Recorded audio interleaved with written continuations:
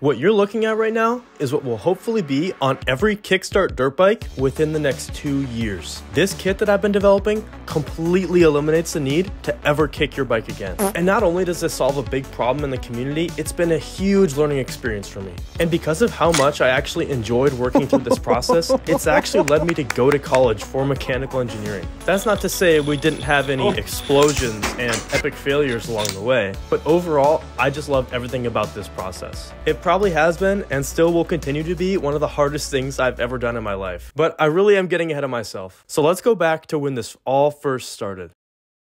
So usually I make dirt bike lights, but recently I had another idea. What if I could make any bike Estart? And this is pretty much officially where it all started. Just an idea to solve the most annoying problem that I would face. With this really signifying the start of it all, I figured the best way to get rolling was to set myself some constraints. And to be honest, the constraints were pretty simple. Whatever I made to solve this problem had to be universal, it had to be reliable, simple, and cheap. If I could do all these things, I would be in business. And with that out of the way, my brain got to work. The first thing I did was actually create a little model. And the first ever mechanism I decided on was inspired by a 4-bar linkage. Except it was like super messy and had a slider in the middle, but at the time, this was looking really promising to me. At this point, I even made like a mini one for the pit bike that I was working on at the time. And with a little more thought, I was able to refine it into the best answer I could. This was a lot simpler and took after a more normal 4-bar linkage design. One of the key reasons why I use something like this in the first place is because electric motors are more efficient when they can continuously spin, but the kickstart mechanism only allows the Kickstarter to go about 150 degrees before it has to go back to 0. So what this 4-bar linkage was able to do is convert a consistent rotating force into a consistently reciprocating force, which was just what I needed. And with this cardboard model out of the way, it gave me enough confidence to start working on the first prototype. But first things first, I needed a motor. So I hit up Amazon and got this one in the mail, and it was straight back to cardboard. I found cardboard to just be the easiest way to do a quick prototype and really understand the dimensions I need. After I got all the dimensions I would need from cardboard, I'd print up a design that I would make in CAD, along with a few other parts I might need, like for instance, the motor arm. But once I got all my parts made, I was pretty much ready to give it a shot.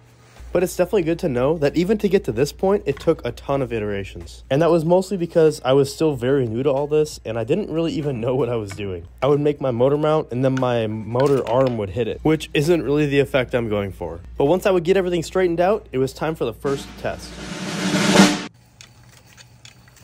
Looking back at it, this is actually pretty pathetic to watch, but this was a very important time. This showed me that my idea could actually be real. With me considering this design an amazing success, I jumped into my first fully 3D printed prototype. And during this time, a lot of things changed. For one, I actually started doing a little bit of numbers and I found out that my motor needed to change. So I went to Harbor Freight and I looked for the best drill they had. And I picked it up for like $100. Brought it home and I immediately destroyed it. And that became the heart of this design. And with that, I had to figure out how I was going to mount this thing and how I was going to make something that fit where the old chuck used to be. Since I'm a nice guy though, and this is YouTube, I'll just show you how it actually turned out. So the first thing I did was model the threads in CAD. Then I threw these threads inside of a cylinder and it was pretty much done. Then for mounting, I used the original holes that are on the drill and I modeled up some brackets that just fit right on. After those were all done printing, it was on to some assembly.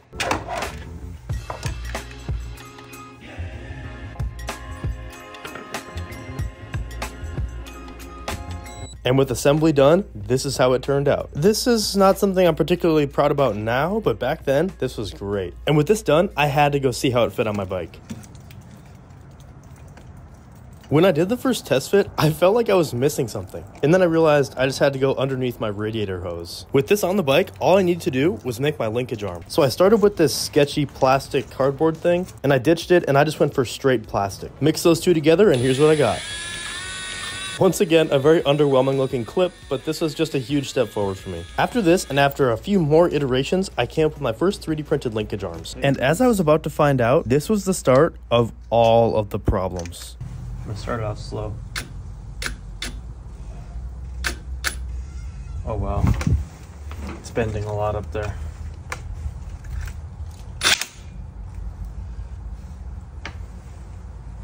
Oh wow.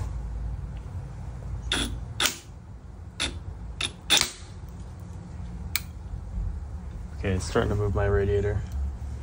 It's not good. And once it actually started to move my radiator is when I finally called it quits. The best part about failing though is now you have a place to learn from. And what I learned is that I need to make my parts a lot stronger. So I changed a few geometries and I also just really beefed everything up. And with that, you can probably guess what I did next. So this is test number 2 with the updated top mount, fully reinforced.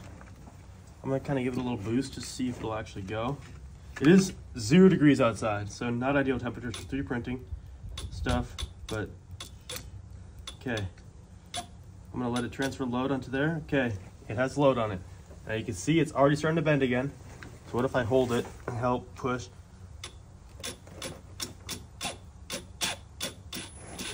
That is the motor arm completely stripping out. To be fair, I should have expected this. I'll save you the yapping and hard work, but I basically made a new one out of metal. And once again, we were back to another test. We're out here for the people. Let's see what happens here. Okay, look, it's moving it. Oh, wow. The top motor mount's gonna break again.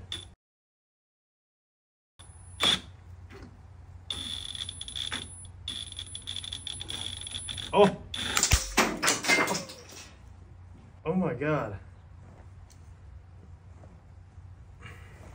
And this is the first time that I've ever been so shocked by something, I was literally speechless. It just blew up right in front of me. But now I knew exactly what I had to fix. So another short while later, I had a metal arm made up. And to cut to the point, this destroyed a lot of my plastic parts. After seeing this, my first instinct was, I need to get this all made out of metal. But then I had a very big perspective change. I looked back at my numbers once again, and I found out that this still wouldn't work. There's just too much torque, and you just can't do it with this size motor. But then I had this pretty crazy idea. If I could just find a way to get a little reduction out of my motor, it would probably work. So I thought back to something really random, pulleys. Pulleys are a pretty crazy concept when you actually dig into them, and there's tons of good videos on them, so I won't do too much explaining, but this was the compact gear reduction I was looking for. So I started doing some thinking. And this was the first concept. Now, a lot has changed, so let me go over a few things about this. I designed it as a disc because when you introduce a pulley into a system, to get the same amount of travel, you have to go twice as far. So if I needed my Kickstart to move 4 inches, now I had to pull it 8. But those 8 inches would be twice as easy to do. So the idea is I can wrap it around this disc, get the full travel that I need to, and then once it reaches a certain point, because of the ramp, it's a mechanically timed system and it will be able to jump off and reset back to 0 again. Ready for the next kick. This seems simple enough, so I did some light testing and I was like, you know what, I'm just gonna get this all out of metal so it won't break. And once all that got here, it was time for some more assembly.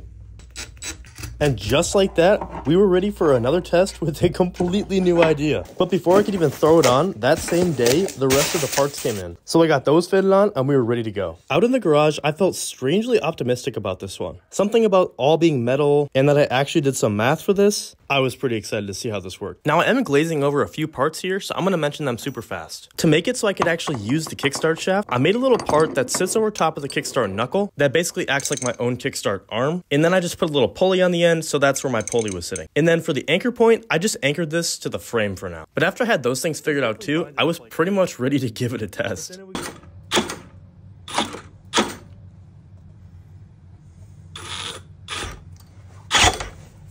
Oh my God, that hurt. This was the first time I ever rolled the motor over using one of my mechanisms. This was truly an amazing moment. There was one thing though that I couldn't quite get off my mind. I thought back to my constraints that I set. Reliable, simple, stuff like that. And when I actually took a second and looked at this project so far, I did not see reliable or simple anywhere near it. Realizations like this are always really hard because no one wants to throw away the thing they've been working on for like a month straight. But I knew that if like mud was introduced to this or you fell on it was really sensitive to that. And I knew I could do better than this. So I took a different approach. I reached out to my followers on Instagram and I asked them if they wouldn't mind replacing their Kickstart shaft in order to get Estart. And to my surprise, no one seemed to care. This was insane to me. I thought this would be a deal breaker for people, but I guess not. This ended up opening a huge door for me. So the first thing I did is I went to get a better look at my Kickstart shaft. Now, if you're like me and you didn't really even have an idea of how these Kickstarts actually worked, here's a quick rundown.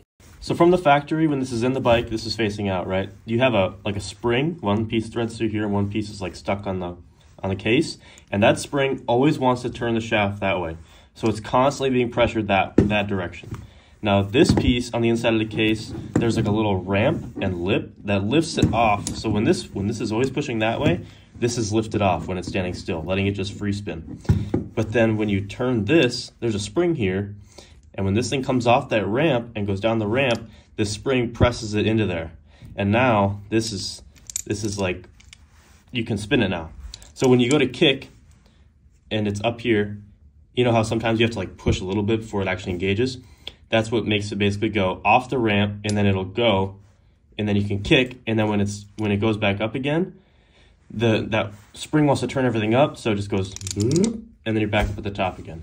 Now that we're all kind of on the same page, I knew that I had to find a way to replicate how this is done, except make it spin 360 degrees. If I could do that, everything would be so much simpler. So here is what I came up with. This allows the gear to be driven in one direction and free spin in the other. This works similarly to a Bendix. When the starter motor is on, it drives it, and as soon as the starter motor is off or the motor takes over, it releases. Next up was my motor. And this motor is meant for an 800cc quad, so it should have more than enough juice. And now I just had to connect both of these. I decided on going for a shaft drive system. And at the end of that shaft was a 30-to-1 gear reduction using a worm gear and a worm wheel. This is probably the most compact setup I can get. Using a 3D scan of my bike and some parts that I picked out, I got all my parts printed out, I threw in most of the bearings I needed, and I was able to get a dry fit. And what this dry fit showed is that I still need to do some tweaks to my designs. So I made my shaft longer, I shrunk the case sizes a little bit, and I was actually ready to print them for the end of this video when my printer essentially had like a meltdown, rendering it pretty much useless for a few days. So for now, I'm pretty much just waiting on the parts from my printer to come, and I'm also continuing to refine the actual like design of it all. Really quick though, something that is really important to note is that even though you set constraints for a project,